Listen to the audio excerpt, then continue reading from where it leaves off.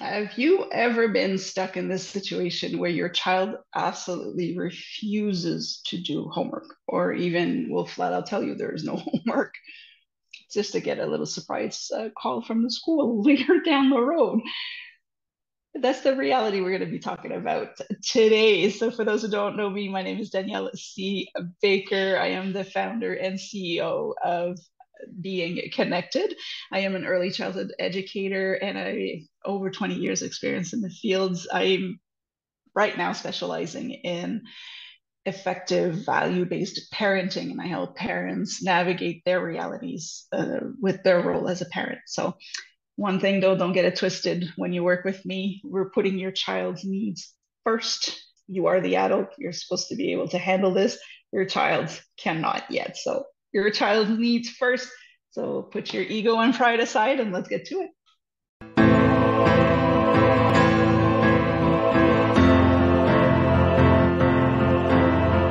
All right. Hello, hello, hello. Welcome to the Talk to Danielle podcast. I am your host, Danielle C. Baker. And before we get started, be sure to like, follow, and subscribe to whichever channel you're listening or watching from. And of course, with season two, this episode is brought to you by the Self Esteem Doctor Online Academy with the wonderful, beautiful, amazing Dr. Simone Alicia, who has this online academy that is jam packed with resources, workshops, and programs to help your child with self esteem, confidence, so much more. I know she's got stuff for children, teenagers, and even it works for adults. I've kind of browsed through it as well. So I'm going to leave the link for the online academy in the description. Be sure to have a look at it because there's a lot of stuff in there with the work that I do that I think is just a wealth of resources with the Self Esteem Doctor Online Academy. So check that out. And now, this is the third episode that I'm doing on this. I've decided to use this platform to kind of start talking about the hard stuff, the things that I've worked in school settings and daycares for 20 years. This year, I started in 2004, so it means I started when I was 4 years old, right? Uh, but no, seriously, uh, we get trained as early childhood educator. I am a registered early childhood educator. We are trained on childhood development, on the cognitive, on all the five spheres. So there's cognitive, emotional, social, all of that fun stuff, physical. Though textbooks are great, but they don't work on real life children most of the time. So parents will come to us aspirated. You're already in survival mode. You don't know what to do. Your child has these behaviors that are driving you up the walls. And you go to people who are trained in this asking for help, and the way you just got crickets. Or they're just very quick to assume that there is an underlying uh, diagnosis somewhere. That's not generally the case. Most of the time, it's just that we're not quite sure how we can teach our children to manage their emotions in a healthy way because we were not taught how to. Let's get real here. We were definitely not taught how to handle our emotions in a healthy way. Our parents were not either. And then I'm all about breaking these generational cycles and patterns of, well, I'm doing this because that's how it was when I was growing up. And that's the worst excuse you could ever give as a parent. I'm doing this. How well did that work for you, really? Let's get real on this. When I said about ego and pride, yeah, okay, you've never had an issue. You never thought about, what life would be without your parents.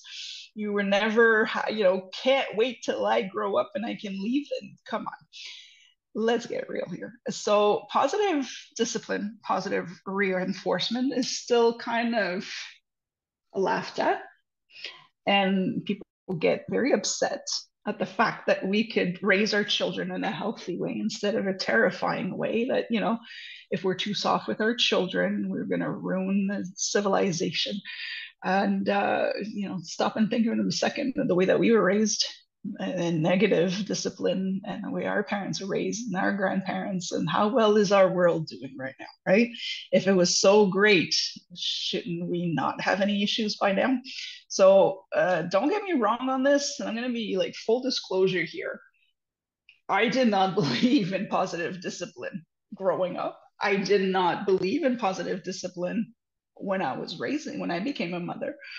I'm from the old way of disciplining children. So I'm kind of still kicking myself for it now. But it's working with other people's children that help me see the benefits of positive discipline. And I say that often. Um, Other people's children. When I work with other people's children, I do a phenomenal job. I'm going to toot my own horn here. I am amazing at what I do, and I am very aware of it. I have a lot of experience, and my experience comes from experience, not from reading books. I'm the one who rolls around on the carpet and in the sandbox. I'm the one that gets puked on and bitten and scratched, and I've gone through all of it with thousands and thousands of children. So that's where my experience comes from. I do have a diploma on the wall, but honestly, it's not the diploma did not help me get to where I am today. It's working with other people's children. And the reason why I say that is because when it comes to your own children, you are emotionally invested. You will react a lot stronger with your own children. You can work on it, but it's easier when you're working with other people's children to really come in as an observer, a third party, look at the bigger picture because I'm not in it as much as the actual parents. Um, so today we're going to talk about how to use positive discipline, positive reinforcement. When your kids don't want to do their homework, they're giving you such a hard time in getting the homework done. Now, I've talked about positive discipline because this is a separate episode. I'm going to briefly talk about what positive discipline is. And I have my notes here just so I don't forget. There are 3 steps to this positive discipline.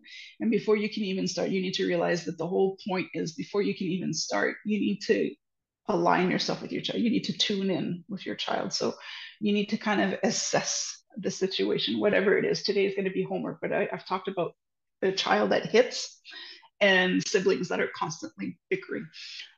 You walk in and you're all like, again, this child is driving me crazy. Look at all this gray hair. I mean, come on, right?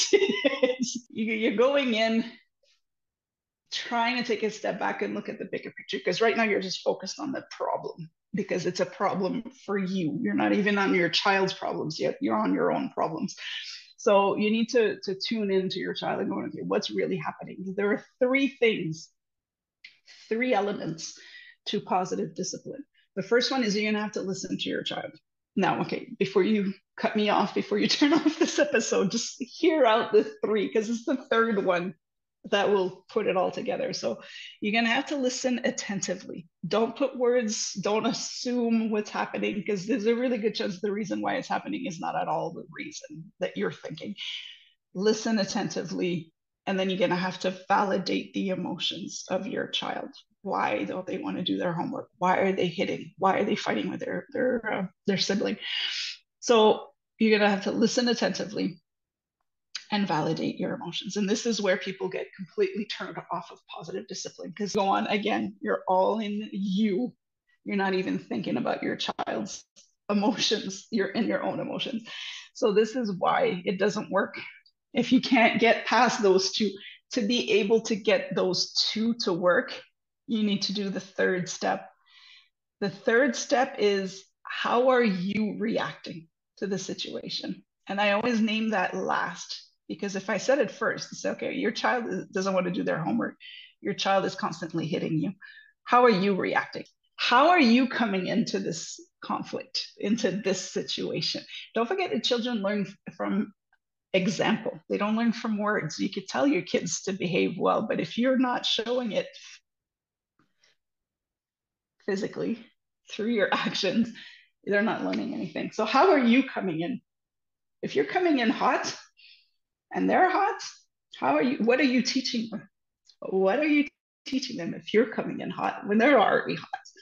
So the one thing you do once you assess, all right, this is what you're going to do. You're going to pause. You don't react.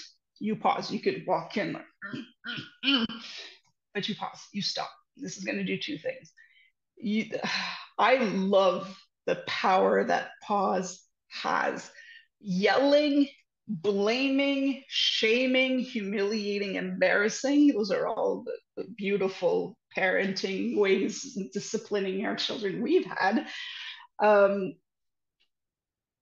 our kids are tuning us out. They're not even listening to us because they're in their own emotion. Their brain, the part of the brain that's activated right now, cannot listen to you.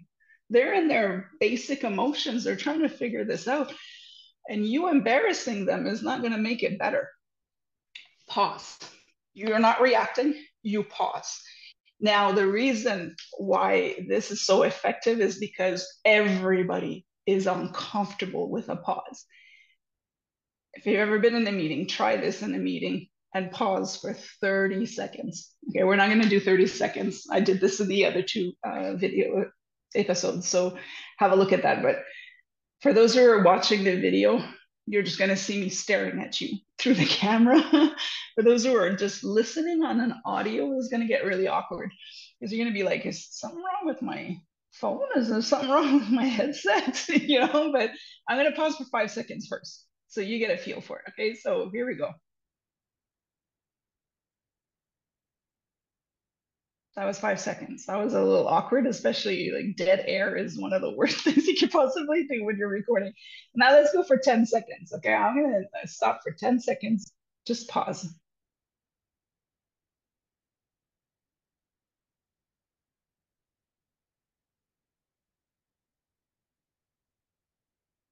There it is. That was long. Imagine 30 seconds. Everybody gets uncomfortable with a pause. So a pause will stop everybody. So if your child doesn't want to do homework, they're expecting you to come in hot, start yelling at them and humiliate them and all of that fun stuff. So you walk in to the room or you just stand in front of them and just stop and pause and trust me. They're holding a pen. I'm constantly fidgeting. I've got a lot of stimming, so I stim all the time. So you get to see that if you're watching the video, I'm twirling, or those who are not watching the video, I'm twirling the pen I have in my hand right now. They're going to start kicking the leg. There's going to be a lot of stuff there that's going on. They're not going to know how to handle that. So the pause is very effective to get them to stop. The other reason why it's effective is because it's going to get you to stop, to calm down, because you need to calm down. That's the first thing you're going to have to do. If you're coming in hot, you can't handle the situation properly. You're not in the right headspace to reason in an appropriate way with your child. You're meeting your child at the same level. You've become the child and you're disciplining a child. So that pauses your zen moment while you're freaking out your child. You're going to be freaking out everybody else in the house, but trust me, it works. It works in classroom as well. It takes a little longer because there's more commotion in the classroom, but once that first student realizes that you're just sitting there pausing, staring at everybody, trust me, everybody settles in. Don't underestimate the power of a pause. So much more effective than coming in and yelling. You can say, okay, this is don't have to say it's a problem because now we're talking about homework. Just okay, we can't keep going like this. I mean, this isn't good for anybody, right? You don't want to do this. I don't want to do this. This isn't working. Right now, I'm upset because we're wasting a lot of time. So you're going to give me a minute to calm down. Use that. Even if you're already calm, tell them, I'm upset. This upsets me. I'm frustrated because we go through this every day. So give me a minute. If you hear growling, I do have a puppy. That's the puppy. Sounds like a dinosaur right now. I have a 150-pound puppy with me today. So you may hear some noises. That's not my stomach growling. That's the dog. He's probably feeling a squirrel outside. I don't know if you can hear him, but he's letting himself heard. So that time to tell them you're teaching them by doing that. You're teaching them that how to process this in a healthy way. I'm upset right now. You're going to have to give me a minute to calm down, and then we're going to talk about this, or we're going to find a solution. So, but you need to go back and find that solution. But you're teaching them that right now, my emotions are not allowing me to talk about this right now. You're going to have to give me a minute. You take a minute, and then we're going to reconvene and talk. You're teaching your children to identify their emotion and handle it in a healthy way. Okay, I'm not in a good place right now. So let's just calm down, and then teach them what can you do to calm down. All right, the kid is frustrated right now. Don't want to do the homework. You can't blame them. But okay, what can we do?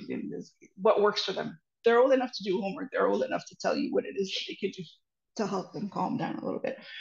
So what are you teaching your child here? You're teaching them how to handle their emotions appropriately. So that's basically, so how do you apply that to homework, right? So the first thing, in every situation, whether it's they don't want to do their homework, they're hitting somebody, they're always fighting with their siblings, they throw tantrums out in public, there's a hidden need. There's always a hidden need.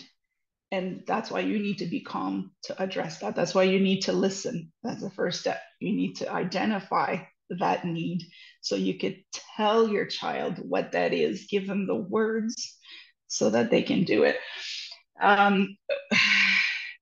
Most of the time, that need is not what you think it is.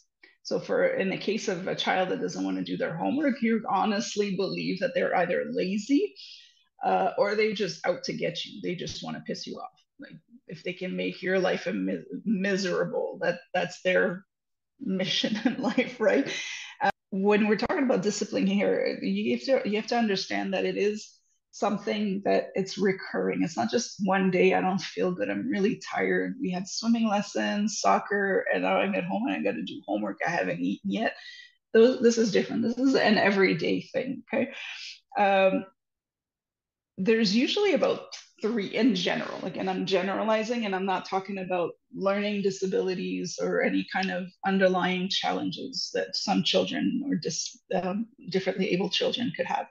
I'm just talking about a child that just doesn't want to do their homework. Okay. There's 3 possible feelings there, and that's going to help you. The first one is they feel incapable. I can't do this. This is too hard. Or I can't do this. I must be the most dumbest person in the class. Okay. So, and that's not their fault. I'm going to be the first one to say school doesn't help in that department. We place a lot of emphasis on homework, and we're not making the homework. We're not looking at how the child learns when we give out homework. We just give out homework and the child needs to figure it out on their own. So the first, most of the time, is that the child finds the task too hard. And just think about you taking on a new project. If you're taking on a new project at work, you could feel overwhelmed going, where do I start? All right. Your child is feeling the same thing, but they don't have the tools to get there. You do.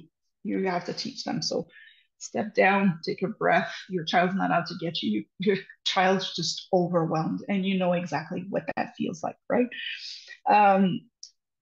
The other one could just be that they need attention. They figured out along the way that if they don't do their homework, it's the time that you actually stop doing everything that you're doing now around the house. And now you're talking to them, you're yelling at them, but they have your attention. You taught them that the only way they can get your attention is if they do something negative, like not doing their homework. Not doing the homework, we place, I said that earlier, but we put so much importance on homework that is a sure way to get your attention if they don't do it. That's sure. So again, what are you teaching your child, right? That's exactly how they're going to push your buttons. I got some notes here because I didn't want to do. So we have these 3, usually the 3 reasons, the hidden needs. So the first one is they don't feel capable. They don't know if they can do it. So you're going to take that time. If you identify that, it's okay, well, it's too hard. This is dumb. So, okay, why do you think it's dumb? Let's work this out. You may not understand the homework. That new math stuff is I worked in French schools. There's new French as well, so that was a challenge.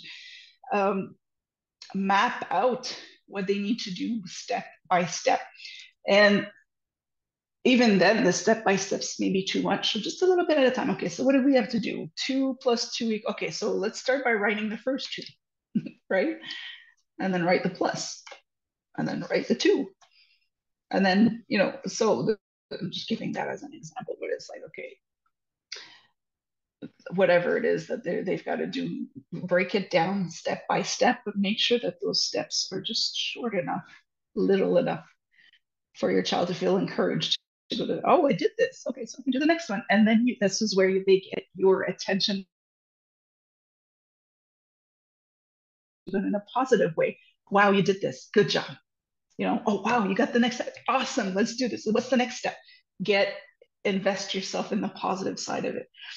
And if they're going to feel like, wow, now I can do this. Now I understand. Now I can do this. If it was the second reason is that they wanted your attention, now they're getting your attention, but in a positive way. It may just take you 5 minutes to map out the steps. But what is better, doing the 5 minutes of explaining and helping them and giving them the tools, or fighting for 45 minutes? That's where you need to vote to say, okay, listen, you have to do this work. I have some work to do. I have my own homework to do right now.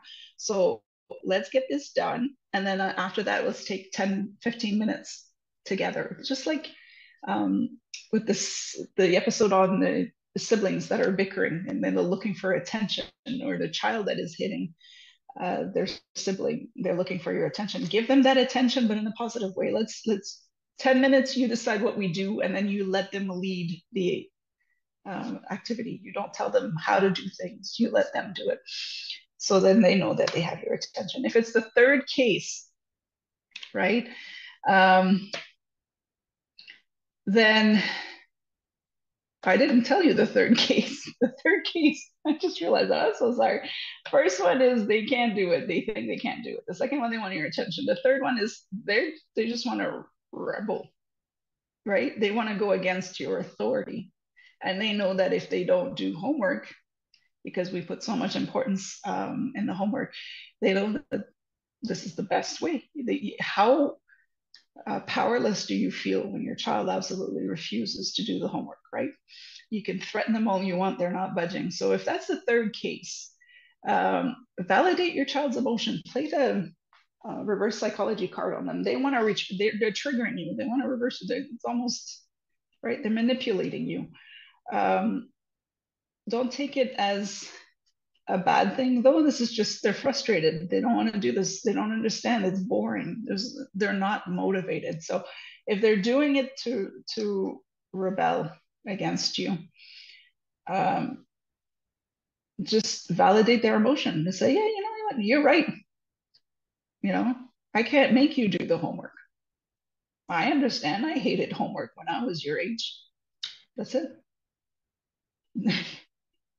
Your child can't do anything anymore. They don't have that. They don't hold that power over you anymore. In fact, I completely understand. I hated homework. You're the one who's going to have to deal with your teacher tomorrow. That's it. They can't get the attention from you anymore. And you've cut the power struggle. You're the adult. Don't act like a child. You're the adult. Yeah, you're right. You know what? Go for it. Don't do it. I don't care. Don't say I don't care. But you just say that's what they're going to hear. Don't you say you don't care. But that's what they're going to hear. Like, shoot, I lost my ammunition now, right? Take that power away from them. So that's how positive discipline can look. It's not going to happen overnight. You're going to have to invest some time. It could take 3 weeks, 4 weeks, 5 weeks, 6 weeks. But think about it. Your child is in school for how many years? If you invest that month of taking that 5 minutes to give the proper attention to your child in a positive way instead of fighting for years, right? It's an investment worth taking, right? So that's what I have for you. If you have any questions, if you wanted more detailed I'm generalizing this because I don't want to make this a 3 hour seminar, but put it in the comments if there's specific situations. I can go live on Facebook or Instagram or LinkedIn or whatever, and we can actually have an interactive conversation and go with more specific cases and more troublesome cases. I don't mind taking those on. I love challenges. Everybody else hates taking them, but I'll take them. Can help you. Every child is different, so there's no magic formula. We just have to talk about it, figure it out. Again, don't forget though, I go with your child's needs, not your needs are important too, but your child is acting out because they have hidden needs that are not met. You're acting out because you're a grown adult who hasn't grown yet. So let's work together, shall we? If you have any questions, you can always contact me, whichever platform you're on. You can see where you can reach me. So I hope again it helped. And until next time, stay safe, stay awesome. Don't forget to like, follow, and subscribe, and we'll talk soon.